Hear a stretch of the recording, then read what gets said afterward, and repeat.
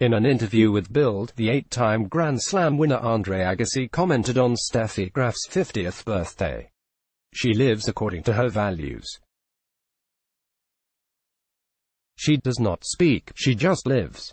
She has a great spirit. Our relationship is becoming even stronger. I do not think there is any secret for a happy marriage, but something works. Two people who respect and love each other, combining discipline and dedication.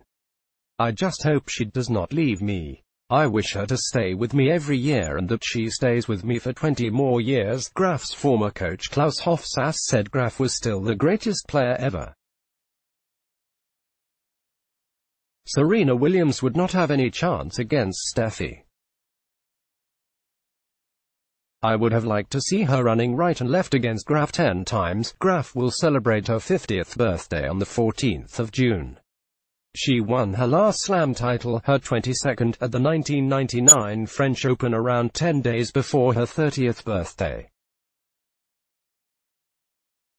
She defeated Martina Hingis in the final 4-6, 7-5, 6-2. It was Graf's 6th French Open title and her last appearance at Roland Garros. It was a controversial final, mainly on account of Hingis' behavior, in which she was at the receiving end of the crowd's booing from the stands. Twice when Graf had match points, Hingis served underhandedly. She also threw a tantrum about the crowd's attitude to the chair umpire before Graf completed her win.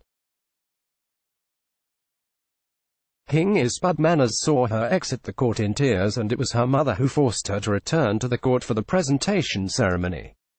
Let's block ads. Why?